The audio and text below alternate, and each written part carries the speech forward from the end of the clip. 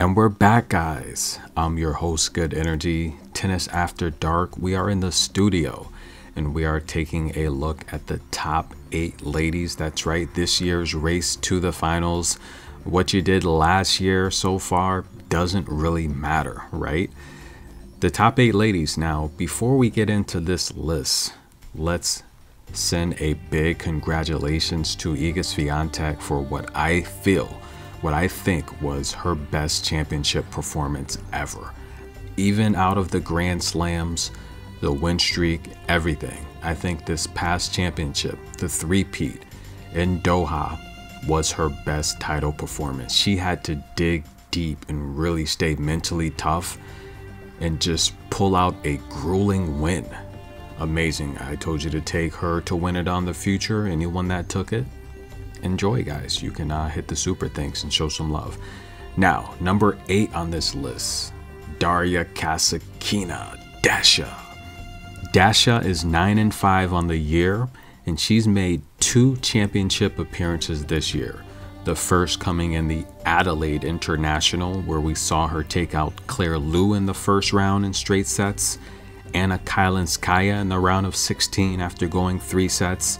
Now, she did get a very lucky break by getting past Laura Sigmund and Jessica Pegula, which gave her a first-class spot, a gift, so to speak, into the Adelaide Championship, where we saw her lose to Yelena Ostapenko in straight sets. But she also made the Abu Dhabi Championship, where we saw her take out Diane Perry in the first round that went 3 sets. Ashlyn Kruger, who's a upcoming American talent. She's very big, powerful from the baseline, got a very strong serve. She beat her in straight sets. Sorana Cirstea in the quarterfinal in straight sets. Beatrice Haddad went 3. And remember, guys, I covered that match and I said, I don't know how Beatrice has ever defeated Dasha Kina, because it's like Dasha just literally controlled that match with her shot making ability, just her ability to get balls back, her amazing footwork, and just penetrating that huge defensive wall that Beatrice has of her own and displaying her own defensive skills. And yeah, Dasha won that in 3 sets, and she made it to the championship match where Elena Rybakina was just too much for her, right? Too strong, too powerful. She lost that in straight sets, and of course in Doha, she lost to Anastasia Pavlyuchenkova in straight sets in the first round. But she's 9-5 on the year, and it's a good start for her. It's a good start. And mentioning Anastasia Pavlyuchenkova, she's ranked 9th on this list, and Barbora Krejcikova is ranked 10th. However, the cutoff point is 8. The 9th and 10th spots, respectively, serve as alternates or injury replacements. But listen, aside from Mukova and Maria Sakkari taking her spot in Cancun, we haven't seen many injury replacements. I mean, we did see Osaka pull out the last time she made the WTA finals, so that was probably the most recent withdrawal. Aside from Mukova. But Dasha's number 8 on this list, and the question is, can she hold? Personally, I don't think she's gonna hold on to this spot, to be honest with you. But right now she's number 8, and let's take a look at number 7. Number 7 is probably the most unlikely to appear on this list so early. Diana Yastremska from the hard-hitting Ukraine. She's 23 years old, and right now she's ranked 29th in the world. Not too far from her high of 21 in the year 2019, where she just had an amazing season. And I'm going to say it again, I've said this several times in the past, I think the Anti-Doping Association owes her millions of dollars. Now, I'm not sure if they reached a settlement behind closed doors, but if they did not, they certainly need to pay Diana millions of dollars for the false tests that ruined her career. I mean, she's still young, so luckily it appears she's back on track and able to recover somewhat. But they literally took and a main household name on tour coming from the juniors, where she made the Wimbledon Junior Slam, where she lost to her very good friend Anastasia Potapova. But She's 11-3 on the year. We saw her rack up most of these points, right?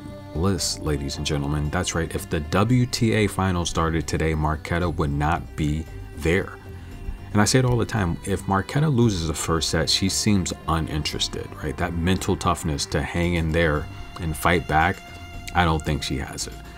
She took out Varvara in the second round. Now that's a match I can see her winning, right? She's a lot more experienced than Varvara. She's been in a lot bigger games, but Varvara gets balls back. She's a good shot maker.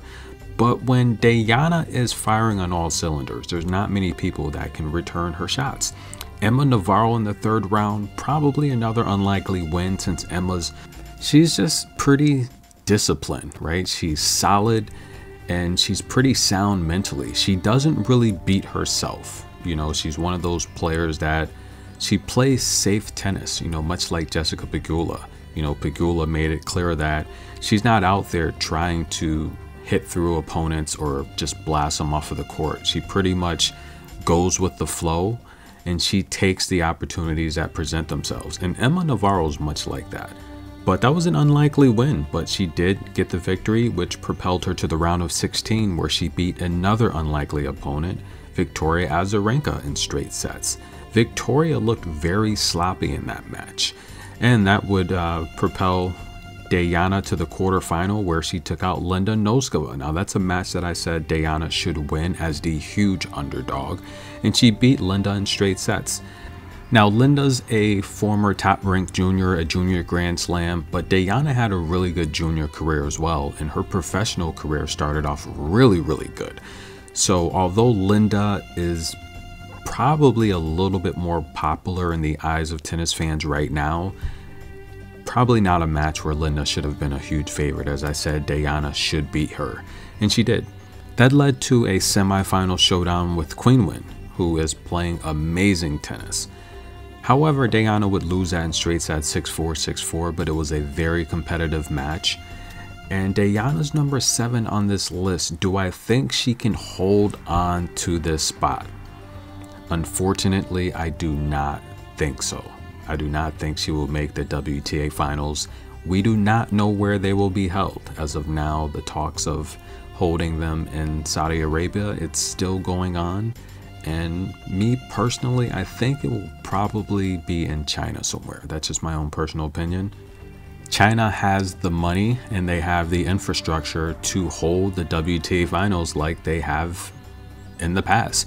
And the reality here is a lot of talks have been, you know, or should I say, a lot of talks have started around possibly a 5th Grand Slam. I don't think it's possible. I think the schedule as it is now is just so grueling. I mean, for crying out loud, there's not even enough time to have a grass master tournament. So I don't think that a 5th Grand Slam is even possible. I think a lot of the ladies, especially the top stars, they're all complaining about the schedule as it is now. They are not happy with the WTA. They feel like they're underpaid and they're just not treated. They're treated like property. So if you're not familiar, yes, a lot of the top ladies, they have beef with the WTA, and Elena Rybakina is right there with a huge voice. So no, I don't think there will be a 5th Grand Slam added to the schedule, but if they do, it will for sure be in China. China has the infrastructure to hold it right away.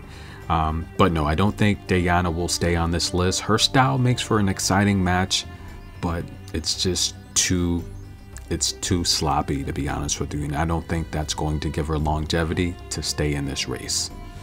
Number 6 on this list, if the WTA finals started today, she would be in them for the 3rd time as a teenager. That's if they started today. Cory Coco Gauff, she's so popular that her nickname shows up in these online tennis sites.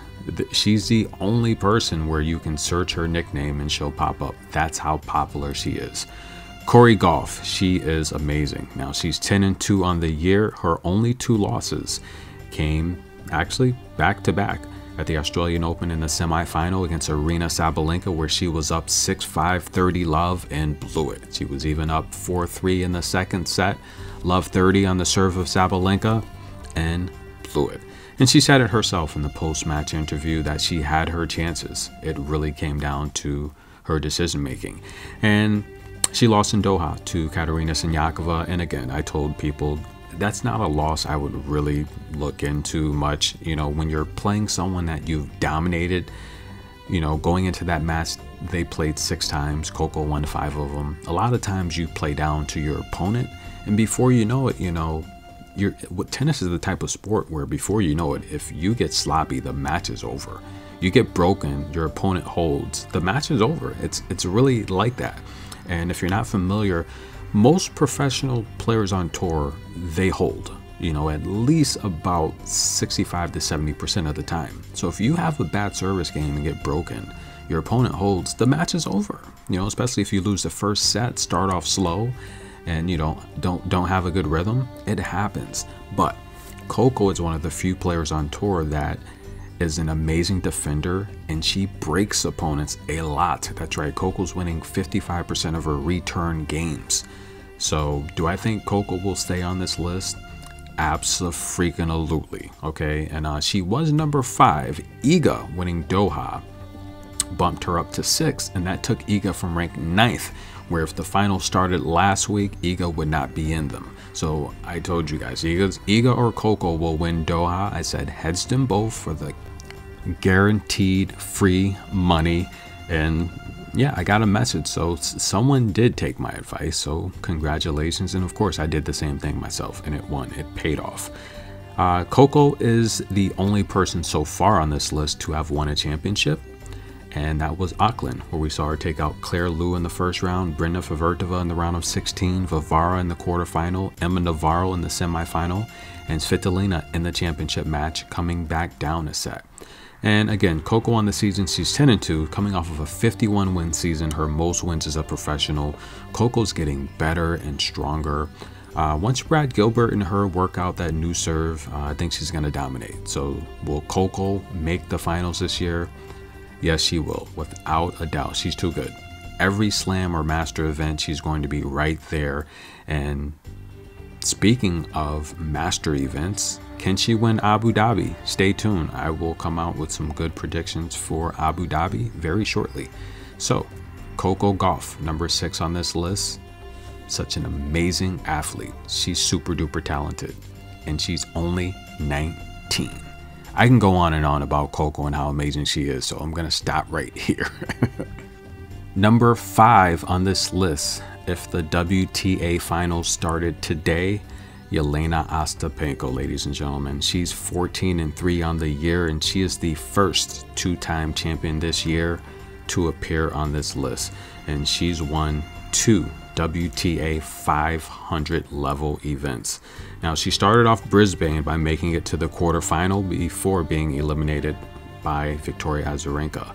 She won the Adelaide International by taking out Sorana Cirstea in the first round, that went 3. Caroline Garcia in the round of 16, that went 3. Marta Kashuk, she defeated in straight sets. Ekaterina Alexandrova, she also defeated in straight sets. And in the championship match, she took out Daria Kasatkina in straight sets in the final 6-3, 6-2. At the Australian Open, she made it to the 3rd round, which is still impressive, before being ousted by Victoria Azarenka. But she won the upper lengths, that's right, ladies and gentlemen, after losing that tournament 4 years ago to Cory Coco Gauff. Cory won her first championship there. Amazing, right? And she even threw a little shade, even though we know her and Coco are good friends. She threw a little shade at Coco by saying, the last time I was here, I lost this tournament, but I think the trophy looks much nicer this year. Unbelievable.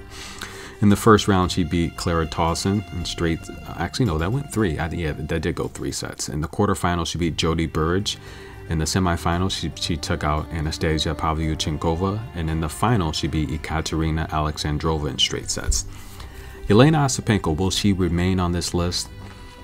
I think she will, because not only is she having a good season, mentally she seems to be in a good place, but she's got the power. She's got the power to go deep in any of the very important draws, the slams or the master events. She's that good. And the fact that she's already won 2 championships, she normally heats up mid-season around grass. I think she'll probably win at least 2 more titles this year. and that should be enough to keep her in this race. So I do think she'll stay in this race, but I just don't think she'll stay at 5th. I think she'll probably either squeak in at 7th or 8th. Jelena Ostapenko, number 5, if the WTA finals started today. Number 4 on this list, if the WTA finals were to start today, would be Qinwen Zheng.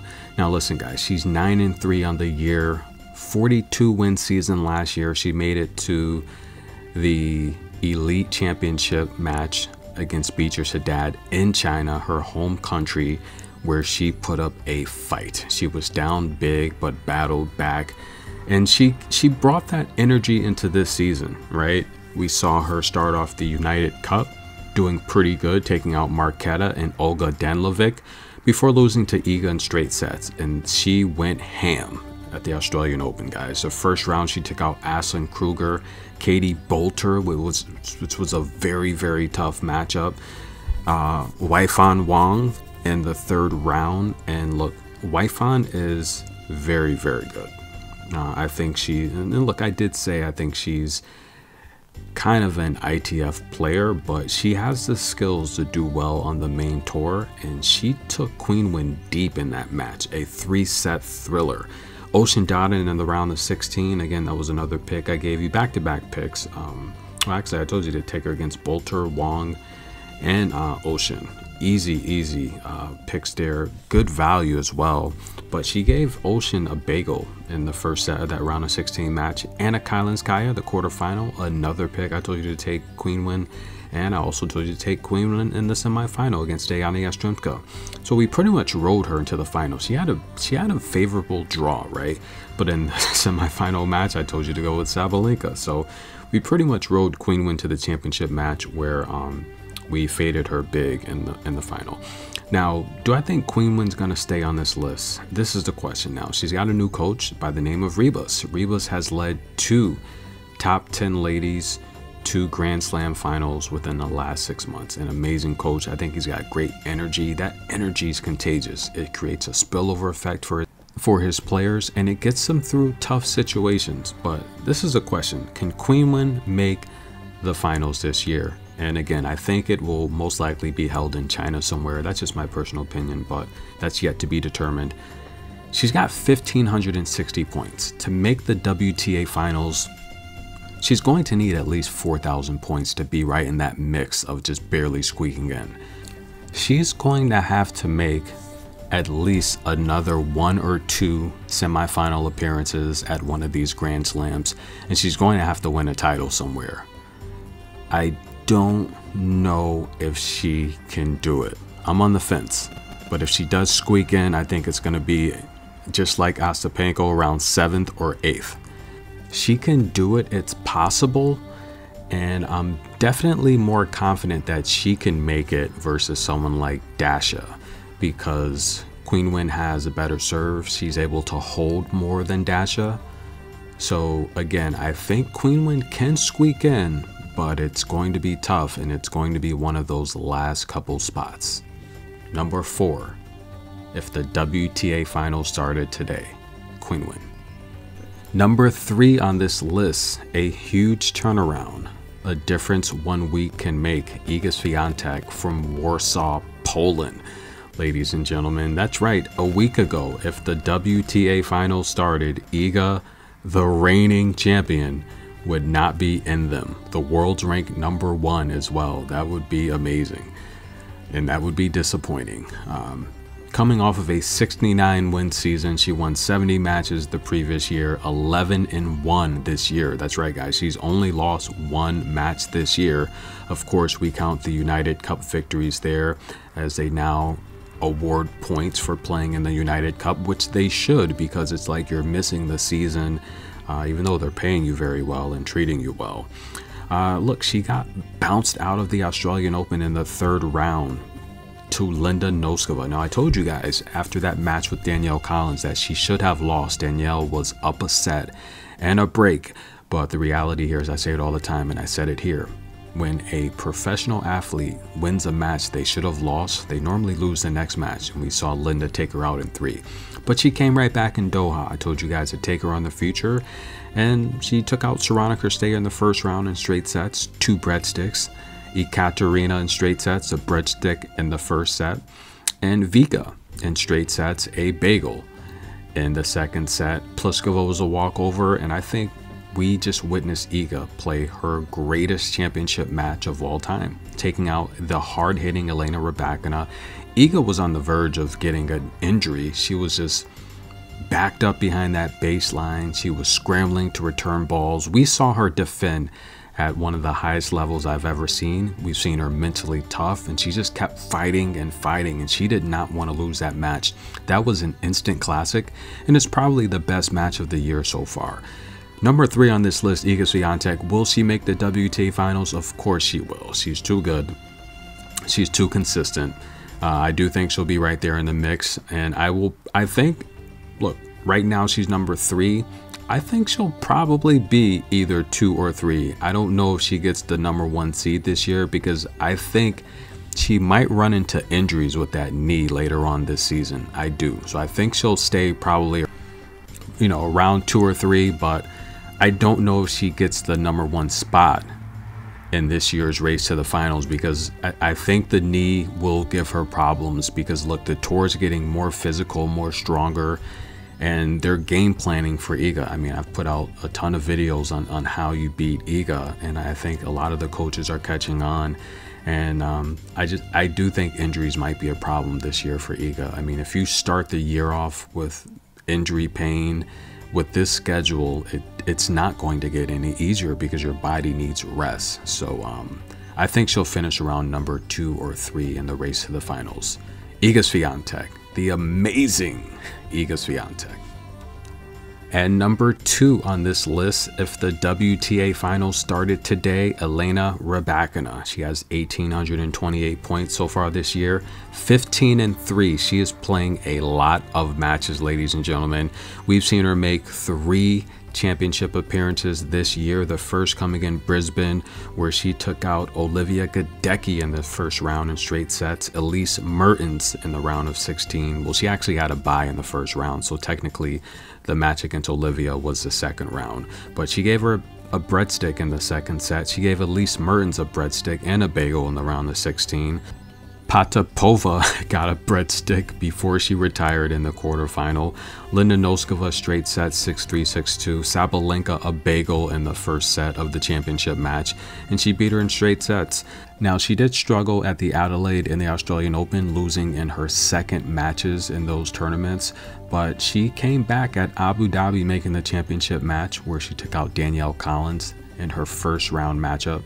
3 sets it went, but she showed mental toughness, and she hung in there and got the victory. Kristina Buxa was a blowout in the quarterfinal. She went 3 with Ludmila, battling hard in that match, but she did win, and she destroyed Dasha in the championship match. And of course, we just saw her make it to the Doha championship, where she lost to Iga, but she took out Lin Zhu in straight sets, Emma Navarro in 3, Leylah Fernandez in the quarterfinal in straight sets, Anastasia Pavlyuchenkova in straight sets in the semifinal. And she played tough against Iga. Now, Elena Rybakina is number 2 on this list. I think she'll probably finish anywhere from between 2 and 4. I do think Coco's going to make a deep run towards the second and third quarter, and Coco will probably finish inside the top 3. I think either 1 or 2. And I think Rybakina is going to be anywhere from between, most likely I think Rybakina will probably fall to rank 3rd. That's if she can hold up. She looks pretty banged up right now. That match with Iga was very physical. We have Abu Dhabi coming. We have the Sunshine Double. And don't forget about the Clay Masters, the French Open, Wimbledon. We have the Olympics. There's a lot of big tournaments coming. And the problem with Rybakina is she had the shoulder issues last year, and she's pretty frail. She's tall and she's pretty frail. So we're going to see if her body can hold up, because it's going to be a grueling schedule. But I do have her making the finals again. I think she'll be anywhere most likely between the 3rd, 4th, or 5th seed. But the real question is, can she win it all, right? Number 1 on this list, if the WTA finals were to start today, with 2,390 points, Aryna Sabalenka from Belarus, 25 years old. She's the world's ranked number 2, but probably not for long. She's 11-1 on the year. Amazing, coming off of a 59-win season. She's played 2 tournaments this year. Brisbane, she made the championship match where she took out Bronzetti in the second round, gave her a bagel in the second set. Lin Zhu in the round of 16 gave her a bagel in the second set. Dasha in the quarterfinal, 6-1, 6-4 at Breadstick. Azarenka, 6-2, 6-4. Vika, don't talk trash about upcoming players, because Sabalenka heard that interview, and ever since you destroyed her in that interview, she has destroyed you on the court. She lost in the championship match to Rybakina, where she had a bagel in the first set, but I don't know, she was too happy in that match. She didn't seem herself. Now the Australian Open, she took out Sedell, giving her a bagel in the first round. Brenda Favirtova, 6-3, 6-2. Double bagel to Serenko in the third round. In the round of 16, Amanda Anisimova, 6-3, 6-2. Barbora Krejcikova, 6-2, 6-3. Corey Coco Gauff, after being down 6-5, love 30, came back, won the first set, 6-4 in the second set. And Qinwen, 6-3, 6-2. Will Sabalenka make the WTA finals? Of course she will. I think she's going to be right in the mix of making the semi-final in every single Master and Slam event. She's that powerful as long as she stays healthy, which I don't see any signs of her body breaking down, because she's so physical. She's just easily overpowers the opponent she plays, and she doesn't really have to defend much because her best defense is her offense. But I think the real question is, will Sabalenka win the WTA finals this year? And she's going to be right in the mix. I think it's probably going to be either Coco or Aryna that wins the finals. I don't think Iga's body is going to hold up. I just don't. I mean, she's having knee problems early. I don't think her body holds up this year, and I don't think Elena Rybakina's is going to hold up either. So I think Sabalenka is probably going to be the #1 seed in the WTA finals, either her or Coco. It's going to come down to really health, I think. With the Olympics this year, that's going to be another grueling schedule. I mean, that's like another slam in there. It's going to be so competitive. But I do think Sabalenka makes the finals, and the only question is, will she win it all? Tennis After Dark, I'm your host, Good Energy. Show some love for these amazing ladies. Thanks for listening to the video. Hit the like button. Comment below, who do you think is going to win it all? Hit the super thanks. Show some love. Thank you for listening. We'll be right back.